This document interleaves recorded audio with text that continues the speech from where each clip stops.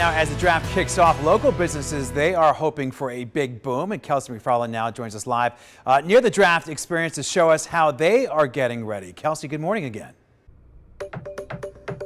Good morning to you, Todd. It's been a really fun morning so far, seeing all this has to offer. And this week is expected to be a touchdown for all of the businesses within the Link Promenade and surrounding. Of course, it's an easy funnel from all of these fun activities to head in and get something to drink or get something to eat. And it's a welcome change after a difficult couple of years during the pandemic. One of those spots excited about today is the -5 Ice Bar inside the Link, where football fans can stop in, cool off, grab a drink. With hundreds of thousands of visitors expected today, the director of operations, Mark Siebman, says he's been waiting 2 years for this moment, and he expects a record-breaking week.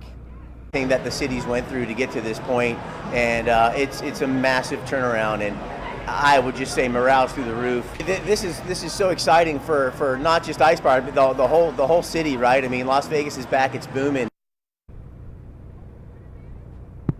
So banners and signs are up, the stage over the Bellagio also ready, and teams have already arrived, and we know that fans are so excited about the next couple of days celebrating their favorite team here in Las Vegas. Some other businesses also say they have upped staff and upped security to make sure that they are keeping everyone safe over a very exciting couple of days.